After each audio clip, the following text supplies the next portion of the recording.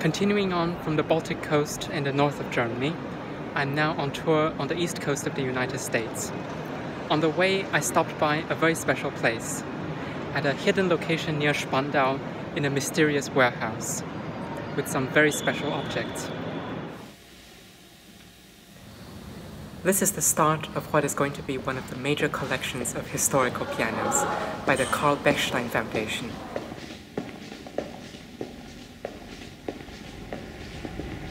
More and more instruments are arriving constantly. I was allowed to come in for a sneak preview.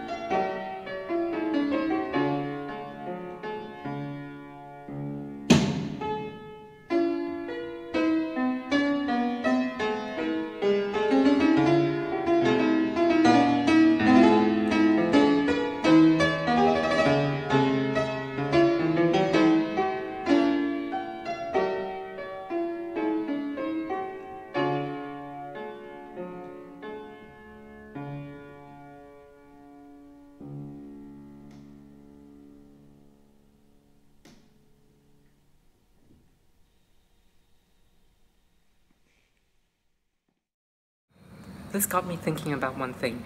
When I talk to people, I often get the response, Sweelinck, who's that? And it's true, he's not very well known today, if you consider how important, how influential, and how good his music is. Part of the reason is that there has not been a widespread, unbroken tradition of performance. You see, we make music alive whenever we play it. Sweelinck's music was not alive in, let's say, 1800. One question is, of course, is this perhaps to do with the instrument? There is a fundamental difference between these historical pianos and the modern piano.